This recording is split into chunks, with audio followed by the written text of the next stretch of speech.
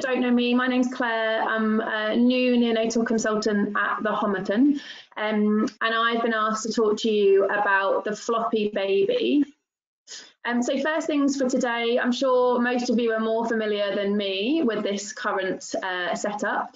But first of all, if there are any problems, so if you can't hear me or the connection goes in and out, would you just put it on the chat so that I know that there's a problem? Or if you're from the Homerton, then you can just text me and then I will see one of the two options. I have made it interactive, so there are questions and there are cases. If you could use the chat function to reply to me, that would be great. And I'm sure you know there's a bit of a delay with the chat function, so we will give time for people to answer. There's quite a lot of you and more arriving, so you just make sure that all your microphones are muted so that we don't have that annoying echo. And I have started recording the talk, so it will be available on your YouTube link. And I've been asked to remind you to please provide the feedback for the London School of Paediatrics, which is on the Excel spreadsheet, and the link is below. And just one last thing, I've got a very cute dog been waiting at home, but he barks a lot with the Zoom. So I put him in another room, but apologies in advance if you do hear him barking and I have to go and make him be quiet. Okay, so what I want to try and do for you guys today is to achieve these 5 aims. So for you to be able to recognise the floppy infant on examination, for you to develop a logical neuroanatomical approach to the floppy baby, to know the common causes of hypotonia, and to be able to understand how to differentiate the central and peripheral causes, and then to understand how to start investigating the floppy baby. Okay, so the first part of our interactive is that there are 5 babies on here and the numbers of the pictures are at the top left. Can you tell me which baby is not floppy and why? And if you do it on your chat function, and I'll wait a little while just to see what everyone's thoughts are. So if you look at those 5 pictures, which baby do we think is not floppy? Yeah, so we've got some answers coming through, and can you tell me why? So far you're all right, but I want to know why we think that one.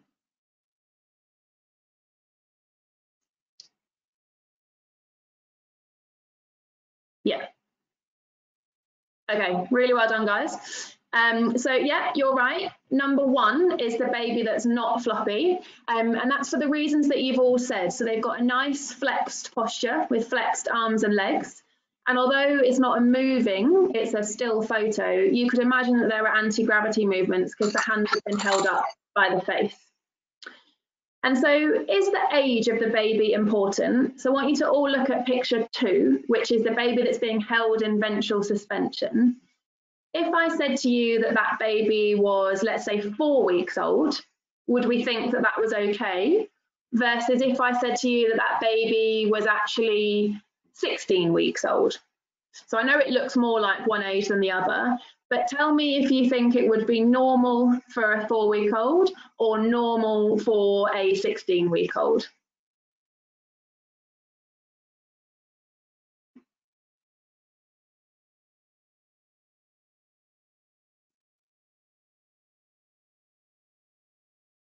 Yeah, so we've got some answers coming through on the chat. I'll just give you a couple of seconds more to think about it because there's a few people that have just joined. Yeah, okay. So the reason that age is important is that you need to think about where the development would be. And so when you held in ventral suspension, you expect to see some head lag in the first month of life like that. But once you get beyond about 4 weeks and definitely 6 weeks, the baby should be able to hold their head level so that it will be level with the back. And then once you get above 3 months, so 12 weeks, the baby, when they're put in ventral suspension, should be able to hold the head above the midline. So you were all right in saying that it's definitely abnormal for the baby that's over 3 months of age, but it still might be abnormal for 4 weeks of life if the baby never tries to bring the head up slightly. And if you look at picture 5, which is the baby that's been pulled up from lying down up towards sitting, What tells you that that baby is floppy other than the head lag that you can see? There's some other clue in what that baby is doing.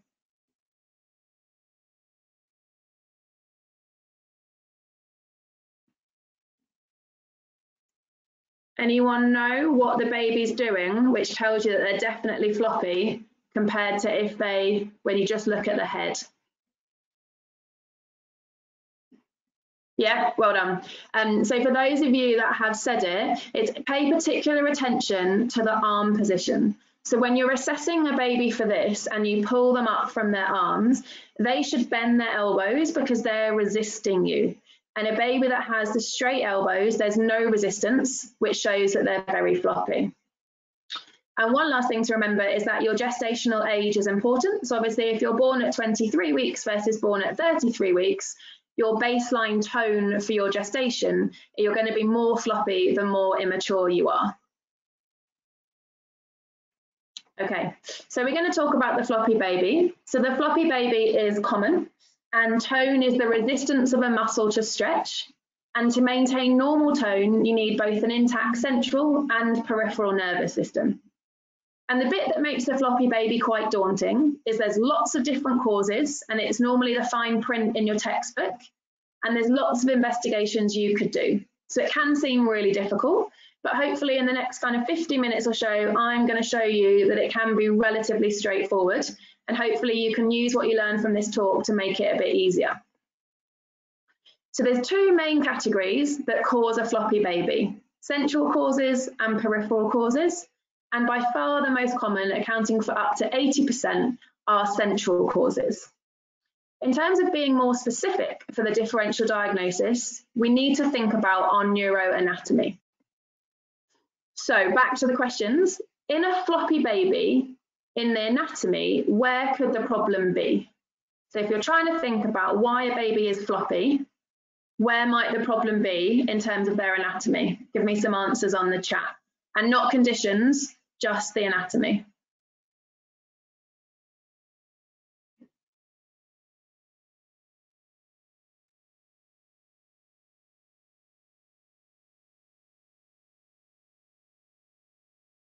Yeah, well done.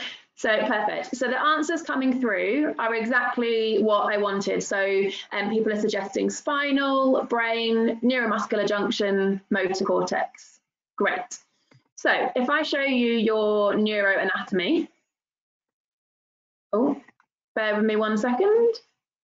Here. So you've got the brain, and think about the brain as the cortex, the white matter, the grey matter, the basal ganglia, and the brainstem, the spine. And then you've got anterior horn cell, peripheral nerves, neuromuscular junction, and muscle. And for any floppy baby, the problem could lie in any of those areas. If it's in the brain or the spine, then it's the central cause, which remember is the most common. And if it's the anterior horn cell or below, then it's a peripheral cause.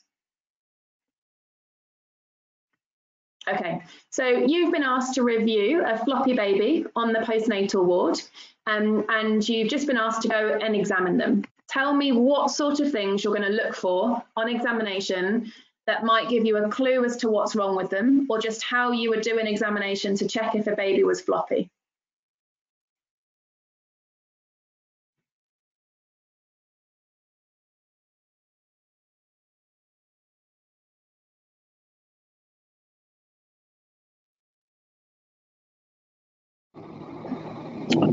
So shall we check the reflexes? Yeah, so for whoever that is, really good. Just for the purpose of this, because there's quite a lot of people joined in, if you can just type your responses in the chat function, which you should see as a speech bubble in the top right. Yeah, well done. So far we've got things like look for reflexes, look for weakness, tone, posture, dysmorphism, general examination. Okay, really well done, guys. So this is what you want to look for. So you want to look at the baby at rest and see the position of the limbs, whether there's any spontaneous movements, whether the baby's making any anti-gravity movements. And if they are, whether the movements are in all four limbs or just in the upper limbs or the lower limbs. Then look at the baby's face. So it's important to look at their expression. So do they look nice and alert, or do they look like they're a bit sleepy? In terms of their eyes, have they got droopy eyelids? And in terms of their mouth, have they got an excessive amount of secretions? And you might want to examine their suck as well.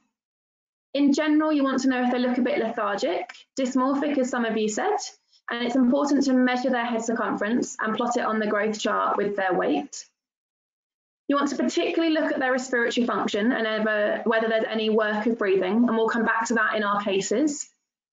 And then in terms of the neurological examination, you want to look at the tone in all 4 limbs and the central tone. So you want to examine the baby in ventral suspension. So that's like that picture that we saw in the first slide with the baby that's held upside down on the head. You want to examine the reflexes, so the suck, morrow, plantar and palmar grasp, biceps patella, and then whether there's any clonus. So if you've never looked for clonus in a baby before, you're just going to hold the shin very gently and rotate the ankle about 3 or 4 times in a circle, and then push it back so that the foot is flexed. And if there's clonus, you'll feel beats against your hand.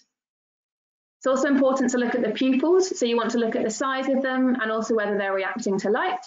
And then other things, is the baby having any seizures? Are there any contractures? And then perform a full systems examination. And for those of you that have been more thorough on the chat, so people have suggested doing things like the Hammersmith exam, and there's the Dubovitz as well. Yes, that can help you assess whether the baby that you're looking at has the appropriate movement specific for their gestation. But in terms of reviewing a baby in the middle of the night or acutely on the ward for hypotonia, then if you do all of these things, then you'll be able to find the answer.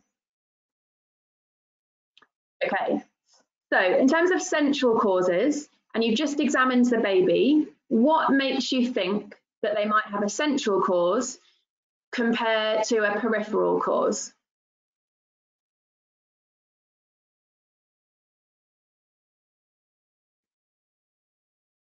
There's a question about the Hammersmith exam, and we'll come back to it at the end.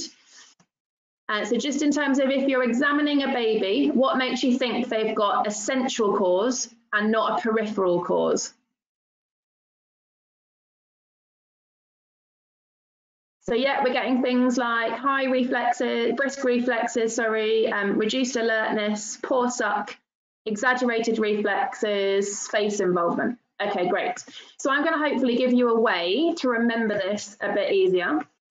So in central causes, you want to think about actually the baby's strong. So they may be floppy, but their power is preserved and they have reasonable anti-gravity movements.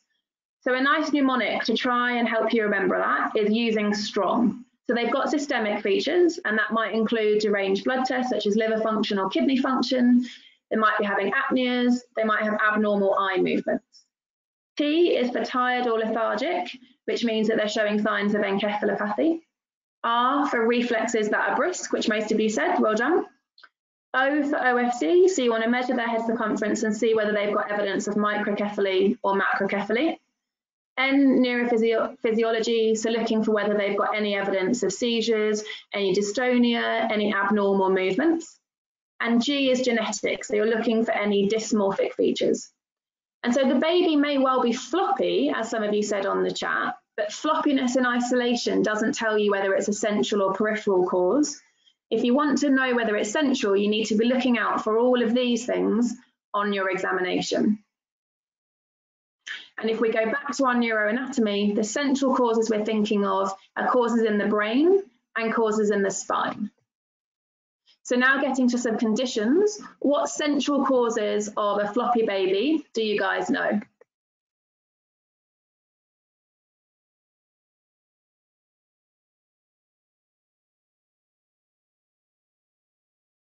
Yeah, well done. So things coming through on the text are trisomy 21, HIE, metabolic conditions, stroke, IVH, sepsis, and then they're flowing through with lots of people coming up with the same things. Great. And so now I'm just going to give you a way of remembering it a bit systematically. And just if you've got your phone on you, if you just screenshot the flowchart, because you'll need it later for the cases. So if you've got a central cause, you want to work out whether the baby is encephalopathic or whether the baby is dysmorphic. And then depending on which of those you've seen, you can then go down the flowchart. So if they're encephalopathic and not dysmorphic, then you want to check if there's a history of HIE, and if there is, the most likely thing is HIE. If there's no history of HIE, then you'd be thinking about all the things you all mentioned, so sepsis, metabolic, stroke and intracranial hemorrhage. But just remember that things like sepsis, so for example GBS sepsis, could precipitate HIE. If they're dysmorphic and not encephalopathic, then you're thinking about a genetic syndrome, of which most of you use trisomy 21 as your example.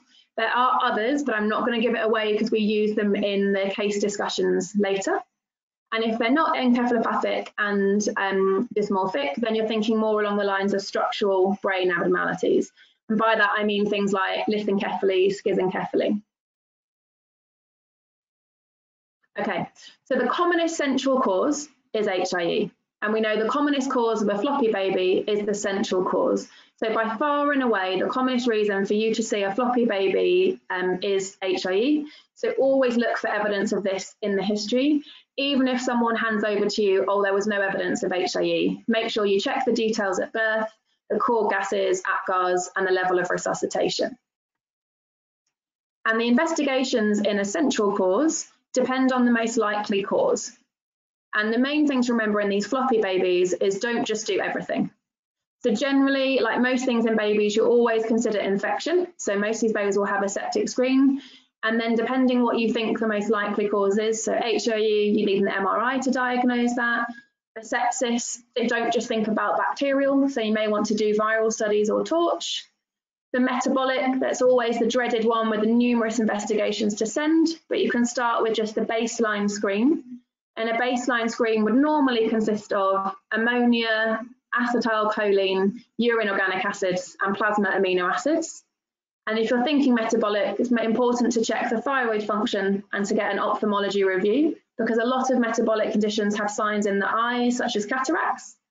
And if you think there's been a stroke or an intracranial hemorrhage, then obviously you'd have a head scan plus or minus an MRI. And again, look for clues in the history. So HIE, as we said, whether there's infection risk factors in the history. And it is rare, but things like a spinal cord injury can happen at birth.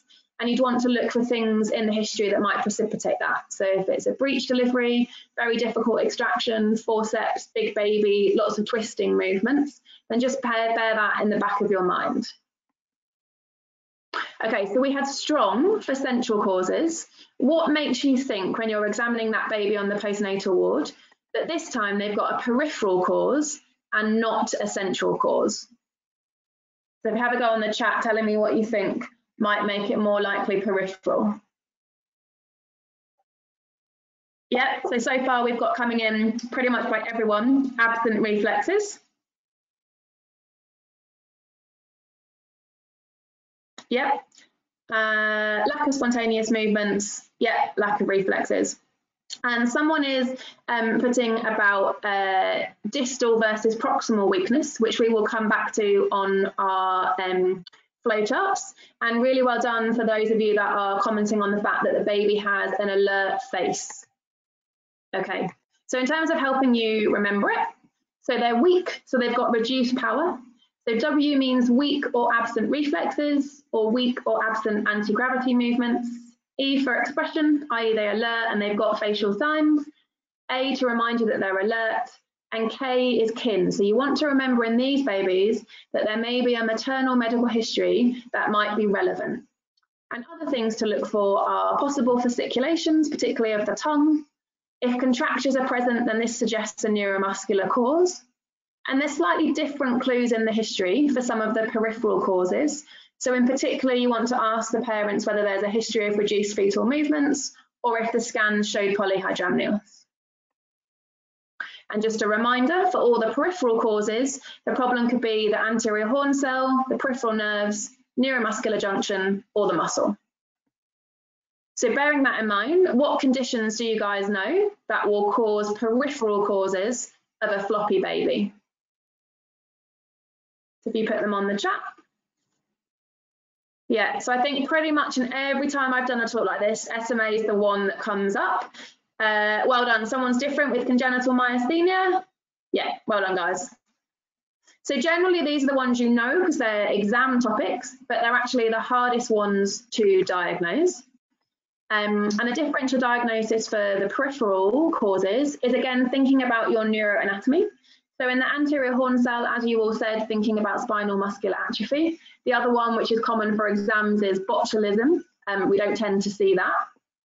In the nerves, think about whether there's been a neuropathy. At the neuromuscular junction, whether there's myasthenia gravis or congenital myasthenic syndromes. In the muscle, lots of things can happen to the muscle: myotonic dystrophy, muscular dystrophy, congenital myopathy, and metabolic myopathy. And what's important to remember with the peripheral causes is that there's lots of differentials within each section, and lots of them have really complicated names, but you don't need to learn this. You need to learn how to recognize each subgroup. And remember, the commonest causes of peripheral, although overall these are still rare, are the congenital myopathies, congenital myotonic dystrophy, and spinal muscular atrophy. And so if we go to the next flowchart for the peripheral causes, again, if you've got your phone, just take a screenshot of this because it will help you for the cases later. And this helps you work through, once you've decided on your examination that it's a peripheral cause, the sorts of tests you need to think about doing. And the most important one is your creatinine kinase. And if your creatinine kinase comes back as abnormal, that tends you down one route of the flowchart to the left of your screen. And if it's normal, you go down to the right. The other important thing with creatinine kinase is to remember there's a whole host of reasons why it might be high that may have nothing to do with the muscle. So for example, post-HIE, the CK can be high. If you've got a hemolyzed sample, the CK can be high. So the first thing is to repeat any abnormal CK result. And if your creatinine kinase on the repeat is abnormally high, then you're going along the lines of congenital muscular dystrophy. And then that's where it gets a little bit complicated, but you just need to remember, once you think it's a congenital muscular dystrophy, there are various investigations depending on whether there are central signs or eye signs, including biopsies, genetics, looking at the eyes, and an MRI. If your creatinine kinase is normal, then you want to look at whether there are systemic signs or not. And by systemic signs, we mean, is the lactate high? Is there any cardiac pathology? Is there any hepatosplenomegaly? And if there are systemic signs, then you think about metabolic, the commonest ones being Pompe's. And if there are no systemic signs, this is where what a couple of you commented on your examination, whether there's proximal or distal weakness more than the other, becomes important. And again, you don't need to worry about learning this flowchart off by heart. It's just a guide to help you. So if you think there's more proximal weakness than distal weakness, the next thing you need to work out is whether the eye movements are okay or whether there's ptosis. If the eye movements are fine, you think about congenital myopathy. If there are ptosis or weakness in the eye movements, you think about congenital myasthenic syndrome. And you also need to bear in mind whether mother has any features. So these could be of myotonic dystrophy or myasthenia gravis, which we'll go into in the cases. And the third thing for peripheral is if you think the baby's got spinal muscular atrophy, because it's a fairly classical phenotype, then you would send off the SMA genetics for that. And the investigations depend on the likely cause, as I was saying. So the first step is creatinine kinase, and repeat it if it's abnormally high before acting on it. If you think they've got SMA, do the SMA gene. If you think they've got myasthenia gravis, then it's things like maternal antibodies, neostigmine test, nerve conduction studies. If you think it might be myotonic dystrophy, then there's a myotonic dystrophy gene. For congenital myopathy, think about EMG, muscle biopsy, and genetics. For neuropathies, think about nerve conduction studies. And metabolic, think about the baseline metabolic screen or a specific screen. And for the more complicated congenital muscular dystrophies, then you've got the more invasive tests. And the main thing to remember is you wouldn't be doing all of these tests in isolation. You'd be speaking to the relevant neuromuscular team for where you work, who would help guide you through which of these to do in which order. Okay, so for the second half of the talk, we're just going to go through cases which put these approaches into practice, but also highlight some of the important causes of floppy infants and then their features. So hopefully you managed to screenshot the flowcharts. If not, hopefully you can remember them. And for each case, I want you to ask yourself, whether you think it's a central or peripheral cause and what makes you think that. Depending on what your answer is to that, what could be the cause, and then what tests you would do to confirm the diagnosis. And you can tell me the answers on the chat function. So case number 1 is a 41-week baby born by spontaneous vaginal delivery. There was a concern throughout pregnancy that there was generally reduced fetal movements. And when you examine the baby, you think they're floppy and weak, and you do think the weakness is more pronounced in the proximal muscles than the distal. When you look at them, they've actually got the frog leg position.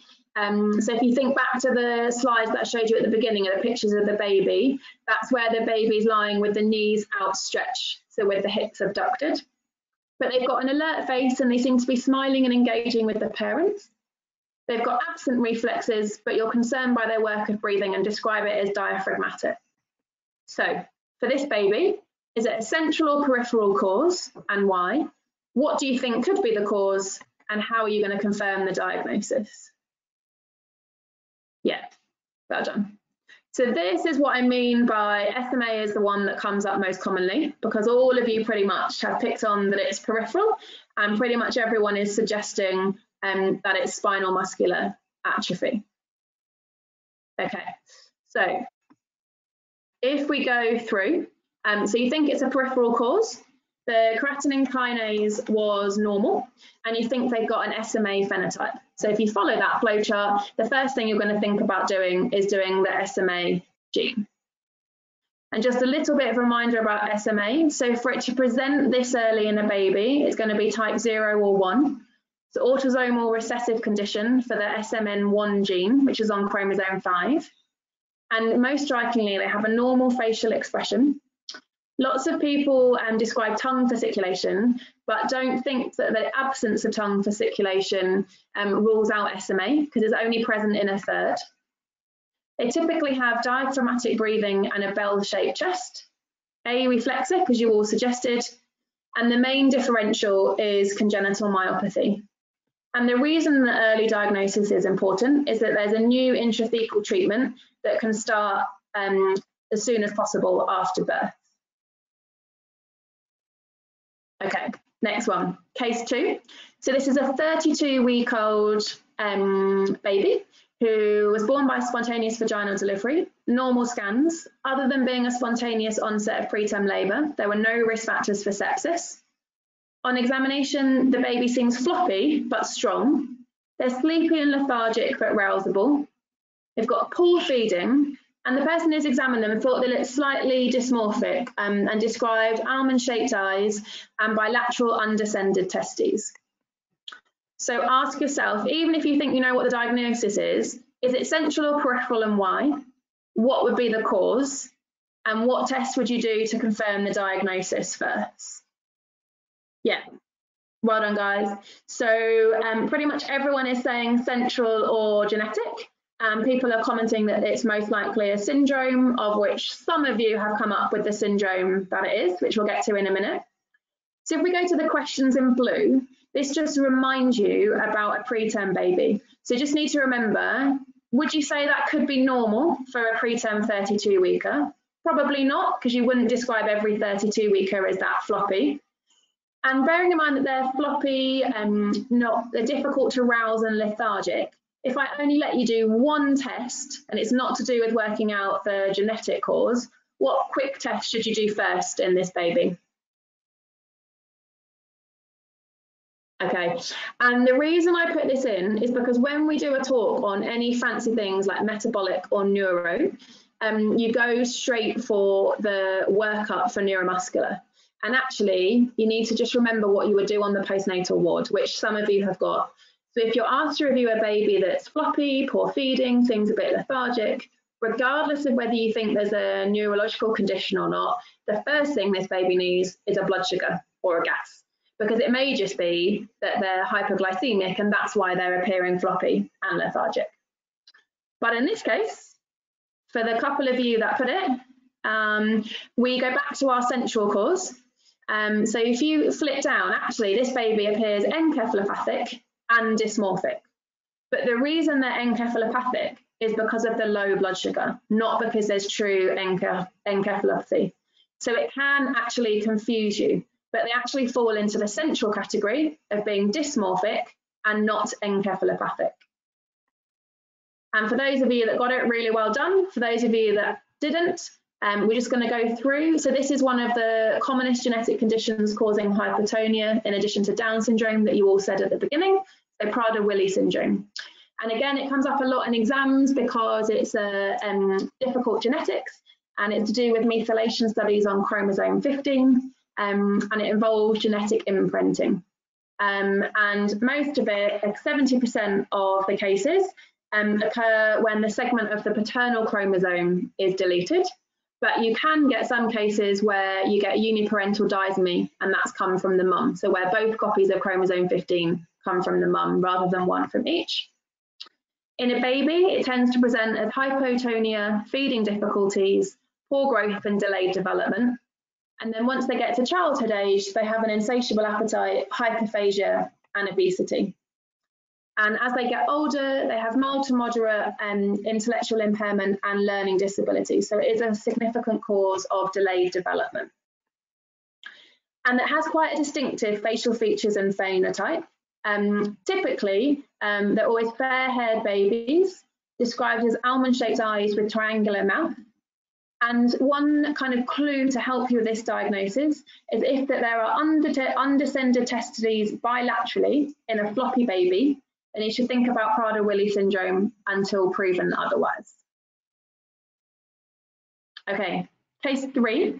So it's a 39-week-old baby, uneventful history, until actually when you specifically ask the parents, they say, oh, do you know what? I think there were reduced fetal movements compared to our previous child. And when you examine this baby, you think they're weak. There's no anti-gravity power in the legs. You can see contractions, particularly of the legs, and you can see talipes. And actually, you've had to bring this baby round to the neonatal unit and start them on Vapotherm because of their respiratory distress. And also, they're not feeding well, so you've had to start NG tube feeds. So rather than jump straight to the diagnosis that you may or may not know, do you think that it's a central or peripheral cause? In which case, what do you think might be the cause? And what test would you do to confirm the diagnosis? So we've got a bit of a mixed response to see whether it's central or peripheral. I would say just about more peripheral coming through now. And most people are saying to do the creatine kinase first. And there are a couple of people who've come up with a diagnosis. Okay, so that if there's anything else you would like to know. So there is one thing you could do that could help you with the diagnosis, of which one of you has said it in your answer already. So if you could do one thing, might be to do with the baby, might be to do with the parents, what could you do? Yeah, well done. So you want to look at the mum. So this is where in the peripheral causes, the kin factor becomes important. So yeah, maternal handshake and look at the mum's faces. So again, if we go through the flowchart, so you think it's peripheral. When you do your creatine kinase, it's normal. When you examine the baby, there's no systemic signs. But actually, when you examine the mother, you think actually she might have the myotonic phases. And the classic of when you shake her hand, she finds it difficult to relax the hand grip.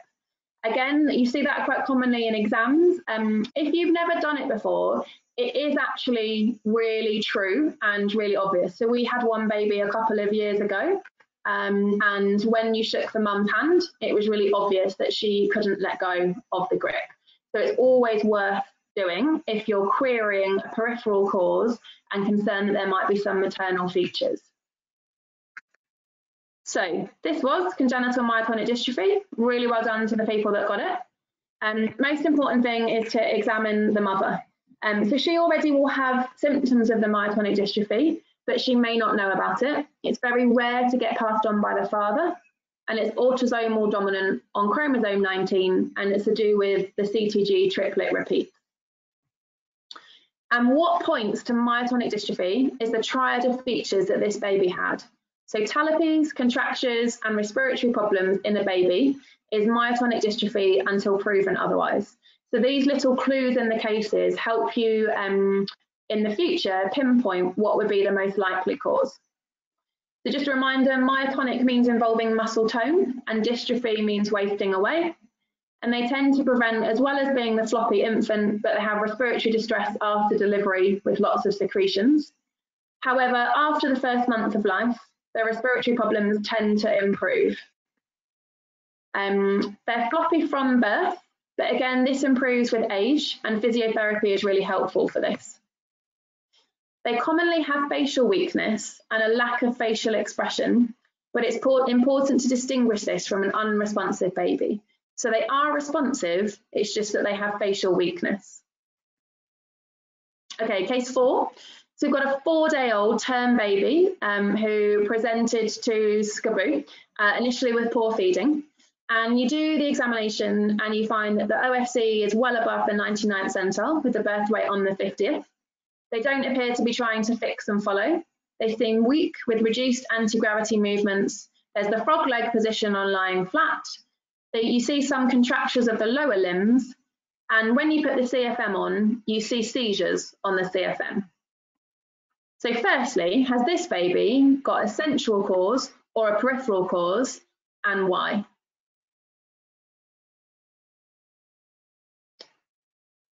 So far, pretty much everyone is coming up with central, and for all the reasons you said, that there are seizures and macrocephaly. Okay, and what do you think the cause might be? So a few of you are saying metabolic.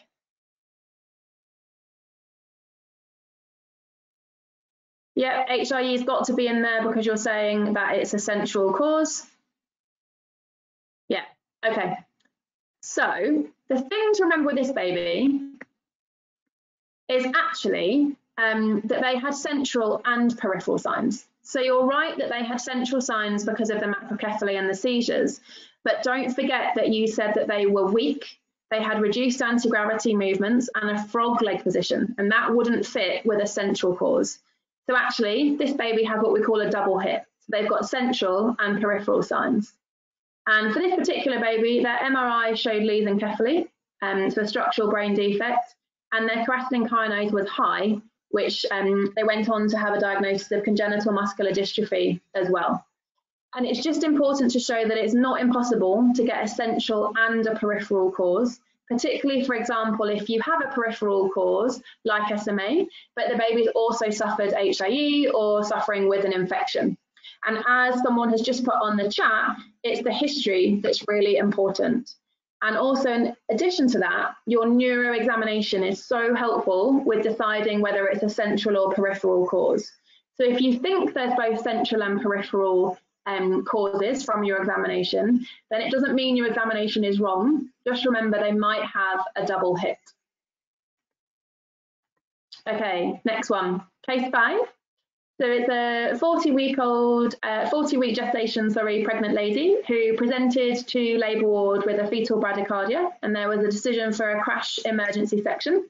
Mother spiked the temperature to 38.5 degrees, and let's assume this was pre the COVID era, and she was known to be a GBS carrier.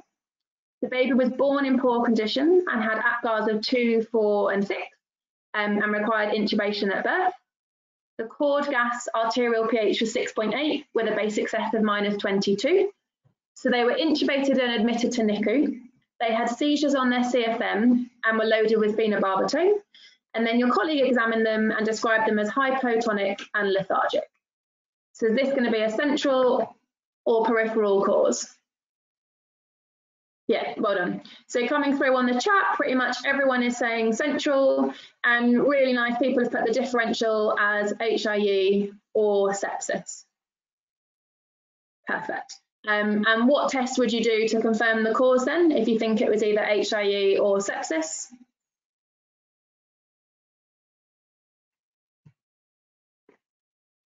Yeah, so you do cranial ultrasound, think about an MRI and a septic screen. Okay, great. So yeah, you guys were right.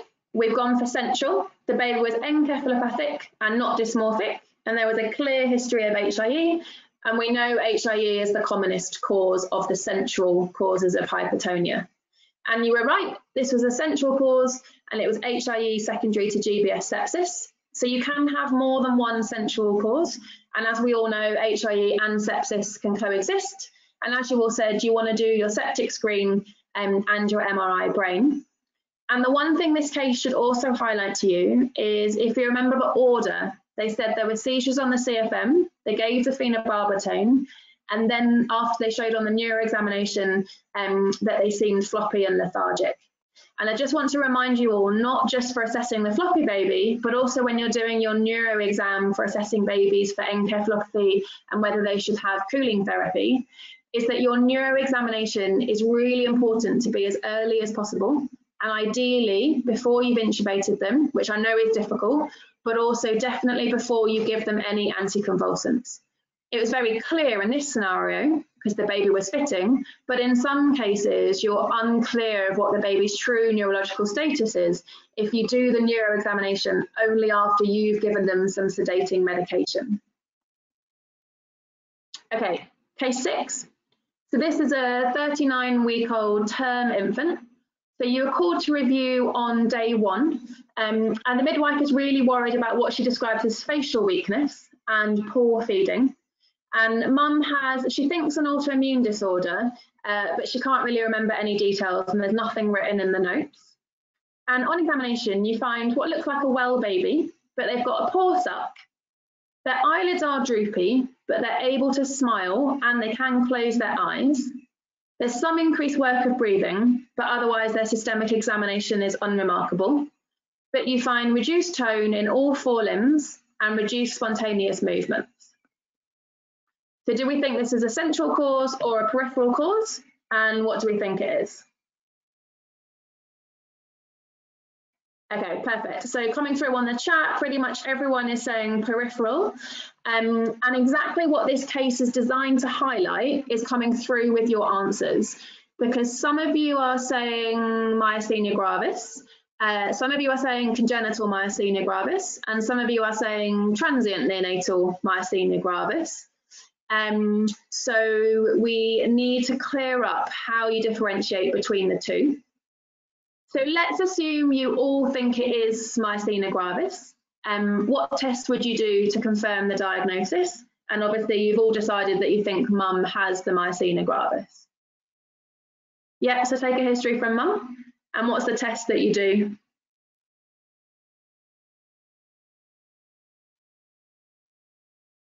Yeah, okay, well done. So what this case is designed to highlight is the differences in the myasthenia gravis you can see in babies. But first of all, just remind yourself of that flowchart and see how easy this makes things for you. So you all thought it was peripheral, so you would do your CK to start with. The CK comes back as normal. You decide there's no systemic signs, but mum does have features and she had an autoimmune disease, so you're thinking about myasthenia gravis. And when you examine the baby as well, you think you need to decide about the pattern of weakness to help you differentiate between whether it's transient neonatal myasthenia that's come from mum or whether it's the congenital myasthenic syndromes, which is a different entity. So if we start with transient neonatal myasthenia gravis, so it occurs in 10 to 30% of infants born to mothers with myasthenia, so it's not that rare. It's an autoimmune condition and it's caused by the transplacental passage of the IgG antibodies to the postsynaptic acetylcholine receptors. So myasthenia gravis is all to do with the neuromuscular junction. So from your neuroanatomy, we know we're in a peripheral cause. It tends to produce transient signs. Normally they start on day 1, but they can present any time in the first week. And when you examine them, they're going to have features of a peripheral cause, so they'll be weak. In terms of treatment, they may need anticholinesterase. So it may be that they've not just got enough of the acetylcholine around, so anticholinesterase will increase it prior to feeding. However, the majority resolve spontaneously. On the flip side, if we look at congenital myasthenic syndromes, this is actually rare. So 1 in 200,000 chance of having it. And it's actually a genetic defect, not autoimmune. And it's to do with genetic defects at the neuromuscular junction. And it can be presynaptic, synaptic, or postsynaptic. Again, like the transient neonatal, the baby presents with the features of a peripheral cause, so they'll be weak on examination. But classically, they have the droopy eyelids, and the weakness begins in infancy. It typically begins in the first year rather than in the neonatal period, but it does progress with age, and the weakness gets worse, and so does the eye movements and the fatigue. The treatment depends on the cause, so whether it's presynaptic, synaptic, or postsynaptic, but there are various drug forms available. So just when you work out that you think there's a peripheral cause and you think that it might be something to do with myasthenia gravis, you just need to remember that there are two different entities that can affect babies. So transient neonatal myasthenia gravis only occurs in babies whose mums have myasthenia, and it's the transplacental passage and it's autoimmune. Whereas the congenital myasthenic syndromes are much rarer. Mum doesn't have to have myasthenia gravis, and it's genetic due to defects in the neuromuscular junction. So I hope that going through those cases has helped put those into practice and makes it slightly easier to work out whether a baby is floppy or not. The most important thing to say is don't just go for what you think the diagnosis is. You need to go through with your logical approach and use those flow charts to start with. Because sometimes you can think it's one thing, like SMA, you think they're floppy with an alert face, it's got to be SMA. But if you don't go through all the other features that we discussed and use the flow charts, you might miss something else. So before we summarise what we've covered, are there any questions if we put them on the chat?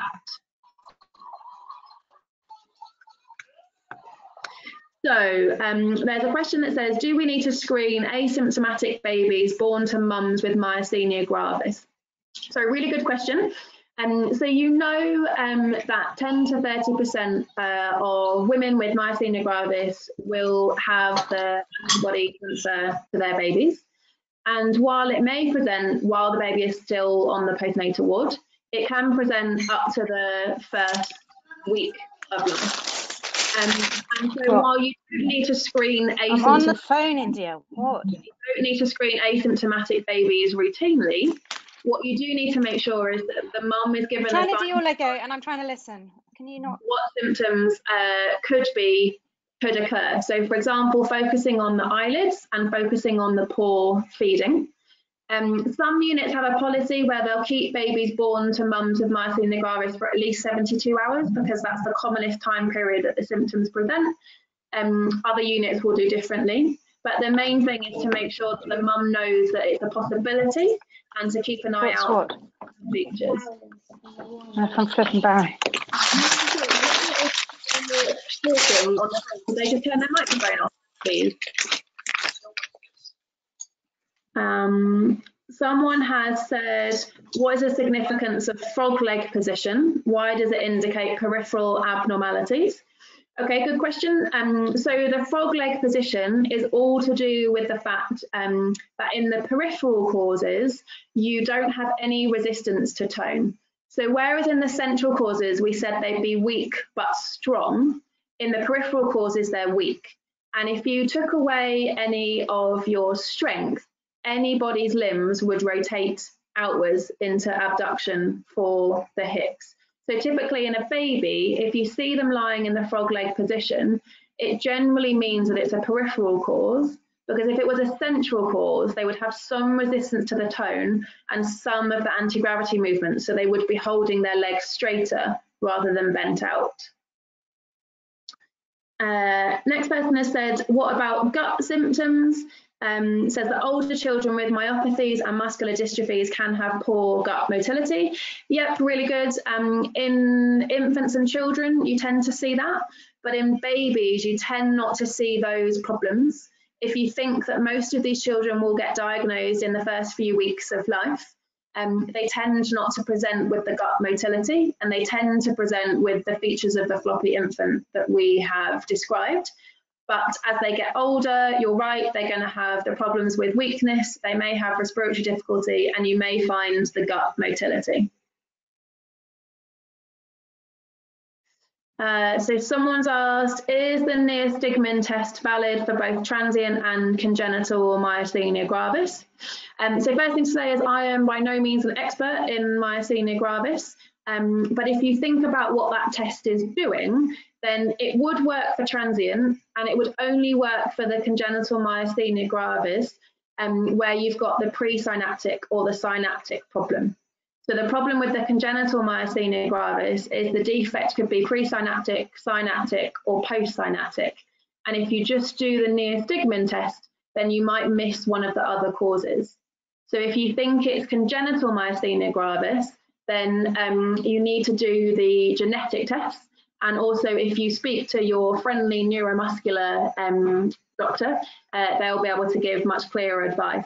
It is valid for both, but a negative one doesn't mean that you ruled out congenital myasthenia. Okay, and there's a question about the Hammersmith neurological exam. So there's when babies are born, and for example, it's more common where you're unclear about what their gestation is, or for the therapists who are doing a formal developmental assessment, there are ways to look at whether babies' presentation fits with their gestation or not. And there's the Hammersmith one and also the Dubovitz. And in terms of what, for those of you that haven't seen it, I think the person that asked the question was unclear about the scoring. But essentially, you're presented with a group of pictures for various tests that you would do on examination. So let's take, for example, the pulling from lying to sitting and looking for whether the arm contracts or not. And it will have various pictures to give you a clue of around what gestation the baby would have different positions depending on their normal tone. And you go through, certainly in the Dubovitz exam, you go through and circle where you think the baby is for each of those areas. And when you finish the exam, it's in columns with the most immature to the most mature from left to right. And you see roughly where all your circles are, and it gives you a guide as to what gestation the baby you're looking at is. If you're using it for a floppy baby to assess how floppy they are, it's less helpful. It doesn't help you come up with a cause. What it gives you a guide for is how far behind they are. So let's say it was a term baby and you do the exam and your circles all 4 rounds, let's make it extreme, for a 23, 24 week baby, then you know that their level of hypotonia is much worse than if when you do the exam, it comes out as 36 weeks. In terms of going into much more detail about the Hammersmith, that would be a whole lecture on its own. What I would suggest is, if you've not used it before, is if you just Google Hammersmith Neuro Exam and then click on images rather than the web search. I think it's the second or third thing that comes up is a guide on how to use the Hammersmith and how you can do the more formal scoring, but that's the general principles of how you might use it. Any other questions before I just summarise? Just check there are no others.